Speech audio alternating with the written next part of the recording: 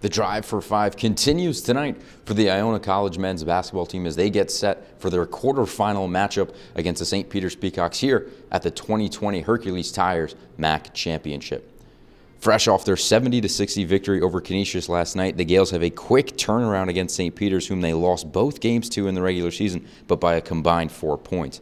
The second of those games coming just 5 days ago, where the Peacocks won 68-65. St. Peter's was led in that one by Casey Ndefo, who took home both the MAAC Defensive Player of the Year and Sixth Player of the Year honors this morning. Additionally, Peacock freshman Aaron Estrada took home Rookie of the Year honors, and head coach Shaheen Holloway was crowned Coach of the Year. Gaels going to look to continue their momentum from last night, being led by E.J. Crawford, who dropped 25 points. The All-MAAC first-teamer averaged 23 points and 4 rebounds in 2 games against the Peacocks this year.